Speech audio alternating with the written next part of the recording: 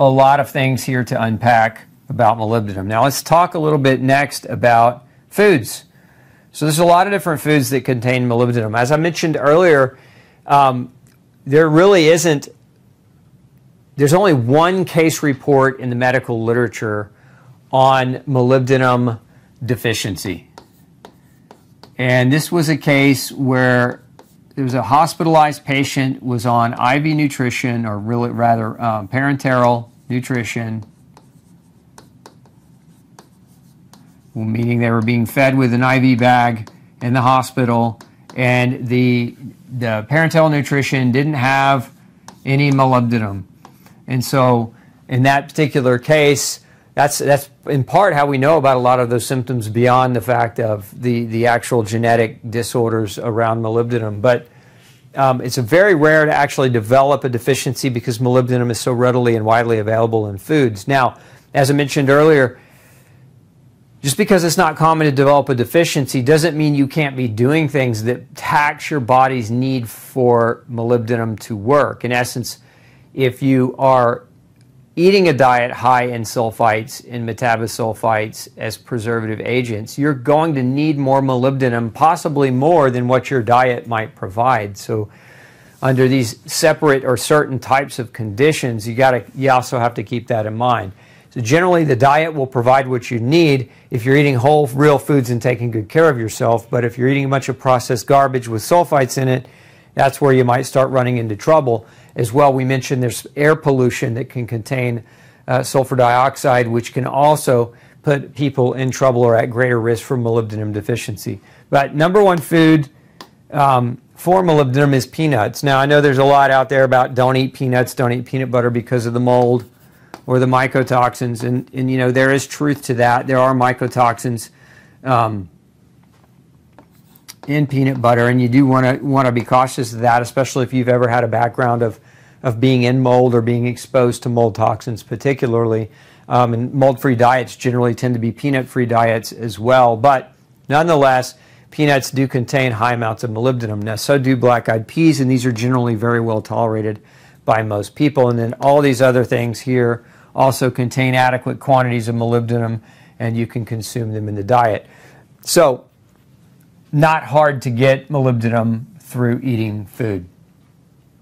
As far as molybdenum toxicity is concerned, not a ton of that either. So not a ton of toxicity that's ever been reported. There's one case report in the medical literature that's published in 1999 of an acute human molybdenum toxicity, and it happened or it occurred as a result of supplementation. So this individual was supplementing over an 18-day period, was taking a molybdenum supplement, and over the course of that 18 days ingested about 13.5 milligrams of molybdenum, and then developed acute psychosis with visual and auditory hallucinations, a series of petit mal seizures, and a life-threatening grand mal attack. The symptoms remitted several hours after the start of chelation therapy, and that in this case they used something called EDTA, which is a synthetic amino acid that can bind metals in the body and pull them out and help excrete them out. So only one case report ever really of molybdenum toxicity. It's not common.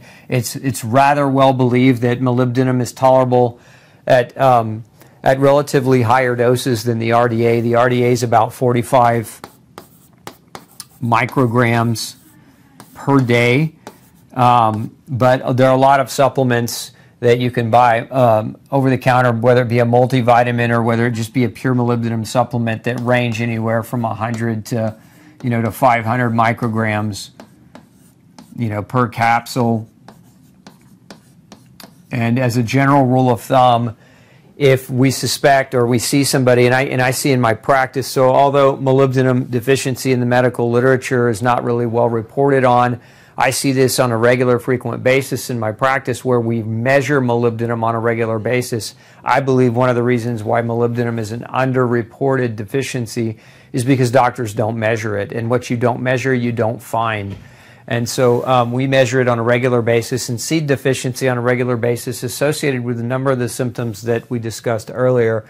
And where we generally try to start people is right here, 500 micrograms per day, to help with recovering or with replenishing their molybdenum status. So if you're looking at supplementation, it's pretty safe to take between 1 and 500 micrograms a day. Keeping in mind, again, everybody's unique and everybody's different. There's always the possible potential that you could have problems, but if you start experiencing neurological symptoms, visual or auditory symptoms, especially like hallucinogenic symptoms, and you're on molybdenum, that should be your cue in to discontinue. Do it smartly. If you're going to supplement, do it smartly. Monitor how you feel. Pay attention to how you feel. And typically, it's always best if you're doing something like this to do it under the supervision of a qualified doctor who understands nutrition pretty well.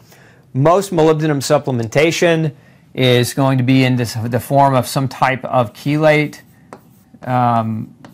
we say amino acid or Krebs chelate.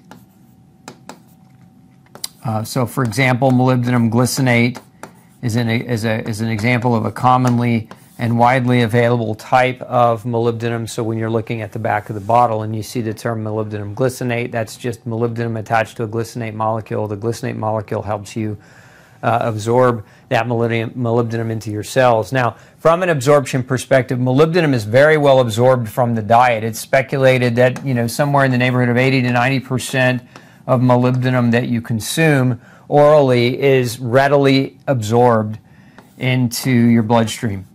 And that the bulk of that is excreted, travels from your blood and goes to your cells, etc. But then it's excreted out of your kidneys. The bulk of that is excreted out of the kidneys. So a relatively safe supplement to take. If you've ever had sulfite problems or you suspect you have sulfite problems, molybdenum may be one of the things you want to consider using. Not that I'm going to encourage any of you to continue to eat a bunch of foods or processed items with preservatives like sulfates in them, but if you have a sulfite sensitivity, it's sometimes more than just the foods. It can be the pollution in the air. It could also be, any kind of medication that you might be on. Check your medication on the inactive ingredient list to determine whether or not it has sulfites in it. And if you're reacting to that medication and you suspect that it's because you're sulfite sensitive, have that conversation with your doctor. Consider the use of molybdenum. Also consider changing out that medication altogether for something that doesn't have the preservative. Or even better yet, ask your doctor why you even need to be on a medication when there's so much that you can do in your diet and lifestyle to improve your health beyond the need for that medication. So that's a breakdown on molybdenum. Thanks so much for tuning in to Dr. Osborne's Zone. If you found this information helpful, leave me a message below. If you've supplemented with molybdenum and found it very helpful for you in your endeavors, leave a little message below and encourage others who may be looking at this as a potential answer to support their health. Thanks again and have a fantastic day.